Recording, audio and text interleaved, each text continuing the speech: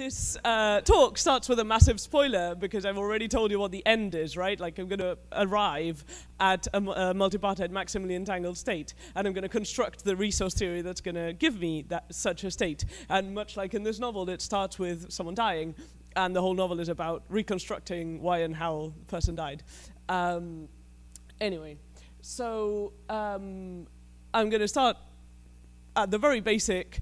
We know that entanglement is useful because it gives us stronger than classical correlations, and we can use these for many applications, like transmitting information efficiently and communicating, blah, blah, blah, blah, blah. That's great. And the thing is, we can't create these correlations in spatially separated laboratories, and we usually use local operations and classical communication as the paradigm of the things we can do in spatially separated laboratories, okay? And because we can't create entanglement this is exactly the case when we want to use the entanglement that we've already created, right? And because this doesn't generate entanglement, we can build it as our free operations, and we can say, well, okay, if I'm given state psi, but I need state phi for my protocol, maybe I can convert psi into phi using LOCC, in which case I will say that psi is more entangled than phi because it's more useful, right? Whereas if I can't do it the other way around, if I'm given the less entangled state but I needed the more entangled state, I'm a little bit stuck, okay? And the good news about bipartite entanglement is that this structure gives rise to a resource theory of LOCC. And there is a maximally entangled state from which I can reach all others. And so regardless of which state I need, if I'm given that one, I know that I'll be okay. And that's great. And there's a very good characterization of when I can move from state psi to state phi, and it's got to do with majorization, and it's all in Nilsson's paper.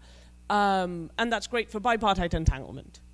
Okay, so because it worked, let's move on to tripartite entanglement, and let's define the same thing. And this is when I'm moving away from Barbara's talk, maybe. And so I still have LOCC between the participants, and they can communicate in pairs.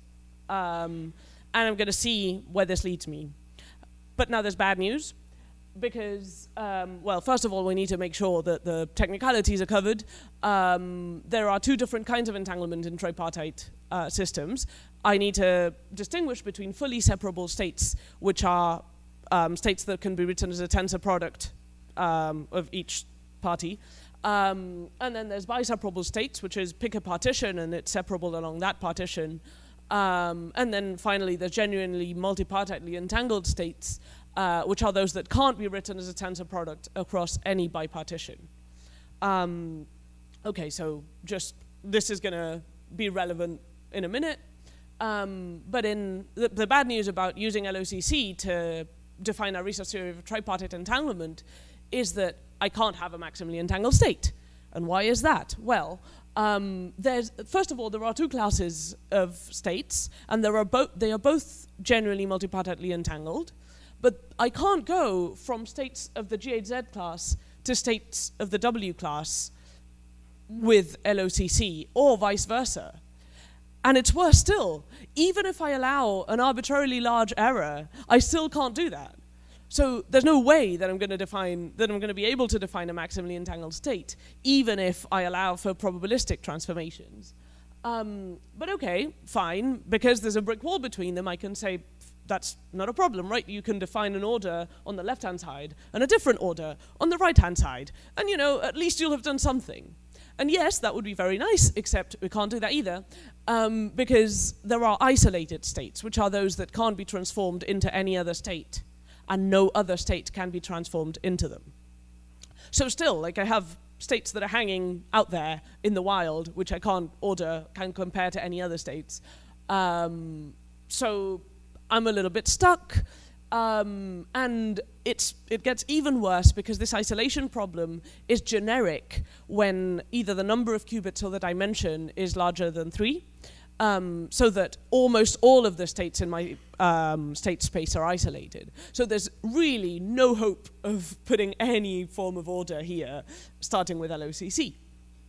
And that brings us to the question, is there a resource theory of entanglement with a maximally entangled state of 3 qubits. How can we propose to find one? Well, as I said, yes, you've already read it in the title, but let's pretend we don't know this, and let's see how we're going to arrive at this. Well, first of all, I'm going to need to define some different free operations, because the ones that we had before are motivated physically by the things we can do in separate laboratories.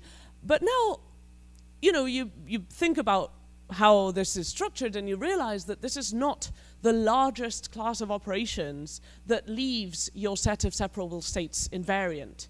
And it's exactly what Barbara pointed to. Sometimes you define your free operations first, and you deduce your set of free states. Other times you do it the other way around. You define your set of free states, and you pick the free operations as the largest class of operations that leaves that state invariant. And in entanglement, it used to make sense to do it the first way around, and now that we've hit a brick wall, we've done it the other way around, and let's see what that leads to. Okay, but again, because there are 2 different types of entanglement, we're going to have 2 different classes of free states, and hence 2 different classes of free operations. And first we're going to start with full separability preserving operations, which are, as the name clearly indicates, those that leave the set of fully separable states invariant. So I'm allowed to do anything that keeps me within that set. And I'm not going to define my maps in any mathematical way. I'm not going to do anything with them. I'm just going to say a map is allowed if on input a separable state, it outputs a separable state.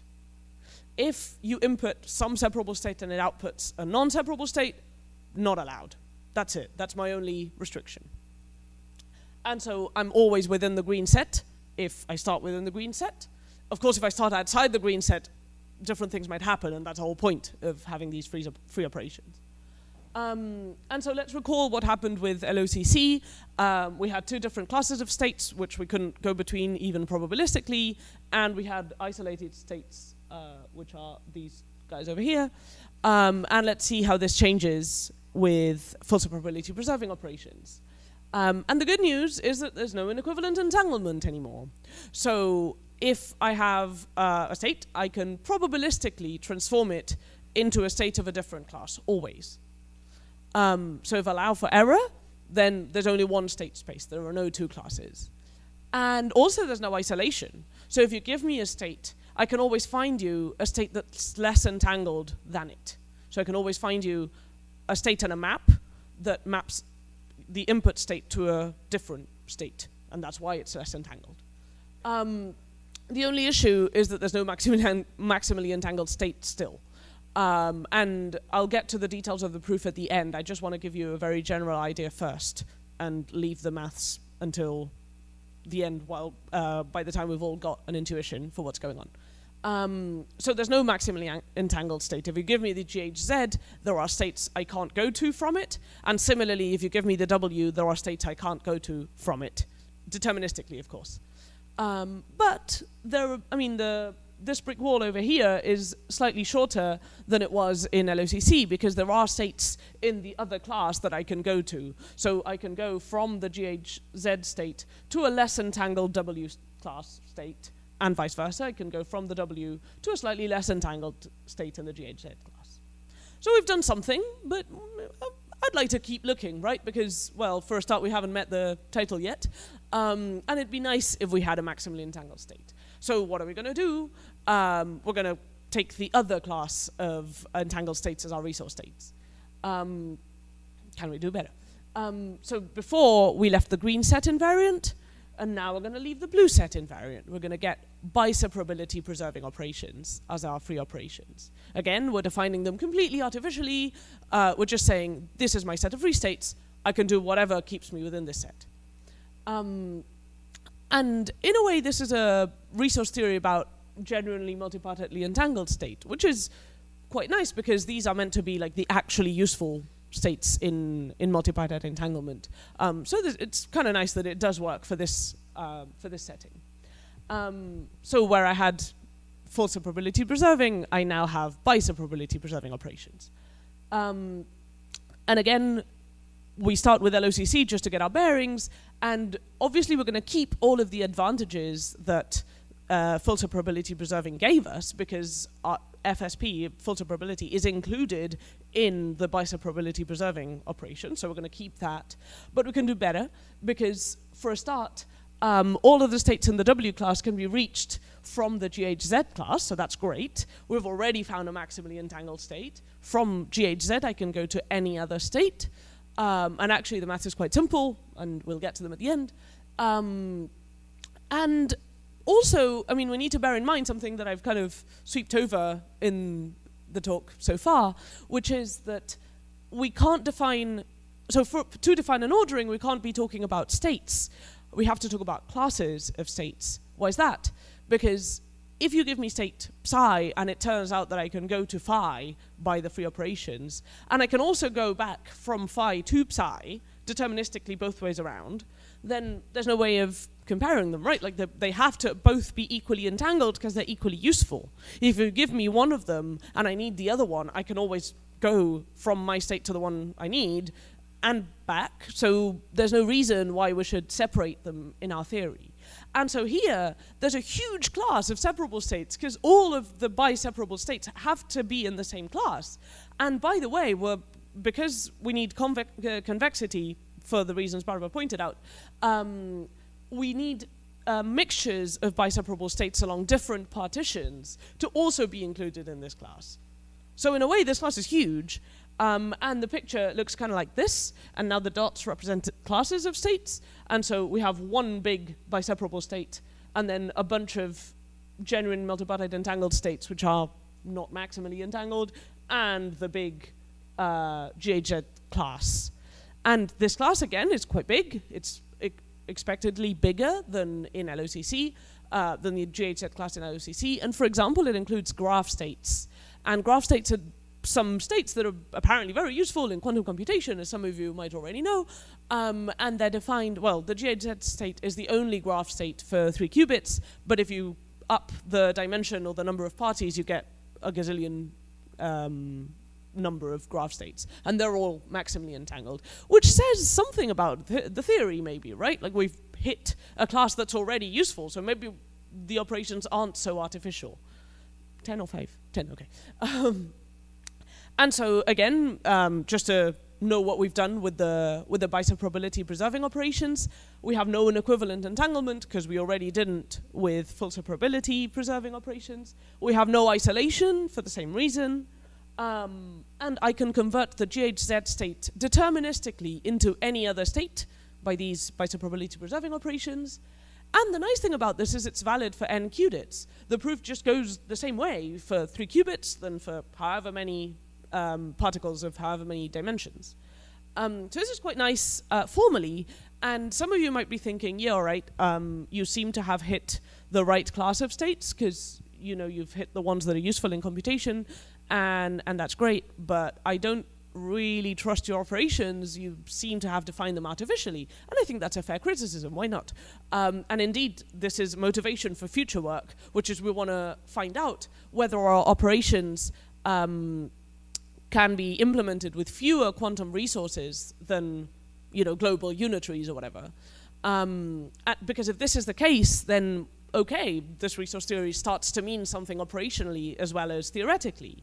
But in the meantime, we might also look at measures to quantify all this, because these measures might be useful in whatever context, regardless of how physical the operations are. And this has been seen before in other resource theories like coherence. You can quantify coherence quite successfully, even if the operations seem artificial in some ways. Okay, so maybe before we get to the maths, if there are any questions about the intuition, we can deal with those now, and then I can run through. Yeah. So just to clarify, these operations are not universal, are they? How do you mean universal? For quantum computation. Oh, I am not fully up to date on quantum computation, but I think they're not. Let's talk about it later. Okay, sure. Any more questions? Cool, let's go to the maths then. So, as I said, we're not saying anything about the maps to start with, but we need to define them somehow. And this is not the unique kind of map that meets our properties, but it's a very useful kind, and here's what we're doing. We're inputting state chi, and state chi, all it's going to do is it's going to give me a number, and I'm going to obtain that number by tracing with the GHZ state. And so in the end, I'm going to have a convex mixture of state psi and a biseparable state, which I'm calling rho BS. And this convex mixture is going to be either separable or entangled, depending on how much noise I'm adding. So what I'm doing is I'm getting psi and adding noise to it. And if there's lots of noise, then the output is going to be biseparable for sure, right? Because I'll have like drowned out the entanglement in psi. Whereas if there's very, very little noise, then the state will be entangled still, if psi were entangled to start with. And if I input the GHZ state, so if chi equals GHZ, then this map gives me psi deterministically, no problem. And the only thing remaining to be proven is that this map is actually biseparability preserving, right? So, because of that, I'm always going to assume that chi is biseparable, because I've got my map, I've just got to prove that it's of the right kind. Well, there are a couple of measures that we're using, and one is the so-called geometric measure of entanglement, which is this overlap. So this what dictates how much noise I'm adding to the state. And the other one is the robustness, which measures exactly what I said before. How much noise do I need to add to my state before it becomes biseparable? And, well, if you do the maths, and bearing in mind that this thing has to be normalized, you come up with this relation, which is quite simple to come up with. And we need to check what the geometric measure of the chi is and what the robustness of the psi is, and compare them. And it turns out that the geometric measure is related to the eigenvalues of the chi. Well, if you want the maximum overlap, take the maximum eigenvalue of it, and you'll have the maximum overlap with a separable state, right? Because the eigenvalues are going to give you all the separable states, and the maximum, when you overlap your state with the one that gives you the maximum eigenvalue, that's your maximum overlap, right? And it turns out that this is always less than or equal to 1 over the dimension for all biseparable states, so that's quite nice. And the robustness is also related to the eigenvalues in some more convoluted way, but it came out in the first robustness paper, first paper that defined the robustness, so that's quite nice. And again, it's quite simple to prove that this is always less than or equal to d minus 1. And if you put this over here and that over there, it turns out that this always holds, and so we're happy. And you might be wondering, if the proof is so simple, what happened to the full separability preserving operations? Why couldn't we do the same thing, right? Well, it turns out that these nice expressions only work for biseparable states because they come from the bipartite entanglement idea. And so what we're doing is saying, okay, well, before we had 2 particles, now we have 2 sets of particles, but it's basically the same thing. Whereas with full separability, you can't do that because you no longer have these nice relationship between the measures and the eigenvalue. So you've got to do it all by hand. And, well, first of all, I mean, the way we approached the proof is we wanted to find a measure that would give us the right answer straight away.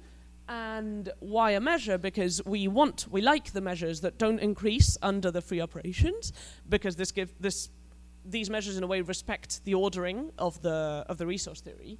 And as I said, they might be defined differently for biseparability and full separability preserving operations, because if you've got a mix with noise, what do you want to achieve? Is it full separability or biseparability? Or if it's the maximum overlap, then what kind of states are we overlapping with, biseparable or fully separable? And so, well, these measures of entanglement, the idea behind them is that if the measure of phi is less than the measure of psi, then I know I can't convert phi into psi. And these are called monotones, in case you've heard of the word. And we knew that the geometric measure of the W was larger than the geometric measure of any other state.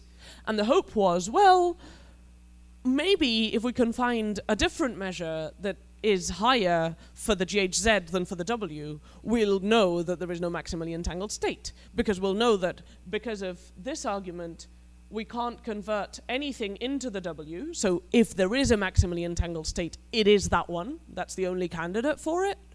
And if we have, say, the robustness being higher for the GHZ, then I know that I can't convert anything into the GHZ either, and that's it. I don't have a maximally entangled state anymore. However, we computed the robustness, and after a bunch of work, we found that they were equal. So we were sad because it gave us no new information. We didn't achieve what we wanted. But on the other hand, along the way, we'd gained quite a lot of insight, and we were able to find an explicit obstruction to the map that would transform the W into specifically the GHZ. And if the maximally entangled state, or the candidate thereof, can't be mapped to at least one state, then it's not a maximally entangled state. And the proof was finished. Cool, okay, so just to recap slightly, in bipartite systems, LOCC gives a very wonderful ordering, and there's a maximally entangled state, and that's kind of the gold standard, and if you're given that one, you're happy.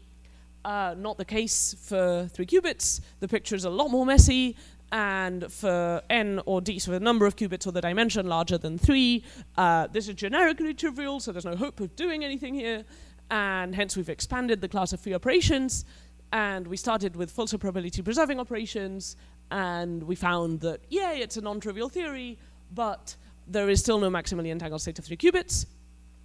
And then we moved on to bisobprobability preserving, and bingo, we found a unique multipartite maximally entangled state, as announced. So I'll be happy to take any questions.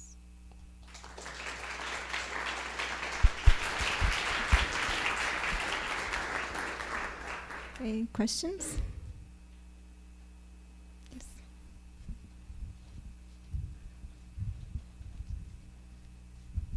Hi, thank you for the nice talk. I was wondering, you have more than 3 parties, right? Mm-hmm. So why do you restrict to biseparability? Well, Then so bisobprobability is going to give you the largest class. So you're going to be left with only genuinely multipartitely entangled states as your resource, because bipartite is the largest class of separable. But biseparability with respect to any cut that you can Yes. possibly have. Exactly. And the reason we approach this as what's the largest class of operations that we can have is, well, if we don't find a maximally entangled state with those operations, then I know that I'm done. I won't have a maximally entangled state ever. And so we know that for any resource theory of entanglement in tripartite systems, that's it, we're done. There's no theory that, there's no maximally entangled state in any resource theory where the set of fully separable states is left invariant. Whereas now we can do what you're saying, which is reduce the class of operations to different partitions and different numbers of parties for n qubits and see what happens, yes. Thanks. Yeah, can I ask just one more question? So, do you have understanding of invertible operations in the class of those 3 operations? Are they just unitaries or much? I mean, unitaries is definitely invertible. We don't have any other sense of, well, I mean, you don't, okay. So, can I just, like, my motivation is like, for entanglement you have like those SLOCC classes. Yeah. For instance, when I was wondering, like, can there be like, and there is a lot of work on this, so would it be possible to extend what you're doing here to, study, how to phrase it, like something analogous to SLOCC somehow? I mean, you can have probabilistic or stochastic BSP, yes, that's fine. It's not fantastically useful for BSP because we've already done it with deterministic operations. So, maybe SFSP might be useful, but I'm inclined to think that because it's just different kinds of operations that we're defining, it's better to go deterministic while you can, and only when you can't do anything deterministically, switch to probabilistic. But maybe we can talk more later, because maybe I'm missing something about this. Sure. Thanks. Cool. Okay. Maybe one final quick question. Thanks, that was a nice talk. Just a question, so now for the biseparability preserving operations, you would need to allow things like n-1 parties can share entanglement. Any subset of n-1 parties can do so, right? I'm not sure. So, well, maybe finish your question. And so the question is more like, how how can we understand physically the restriction that would create such a class, as opposed to, let's just agree that we're not going to create a maximally entangled state, but otherwise we can share entanglement with any subset of n minus 1 parts. Yeah, absolutely, and that's exactly what we're working on right now, so I don't have an answer to your question, but hopefully in the near future we will. The idea is maybe we won't have to go to anyone can do anything, and so the theory would be trivial in a sense, but we can say, so this is a wild conjecture that's not mathematically sound at all, but maybe we can say if we share entanglement in pairs, we can do BSB, but we can't do global unitaries, for example. So we want to have a criteria of that kind of, we don't need full quantum communication between everyone, but we obviously will need something more than LOCC. And the lower that those requirements, the better. Okay, so let's keep all the questions for the coffee break. Let's thank Patricia again.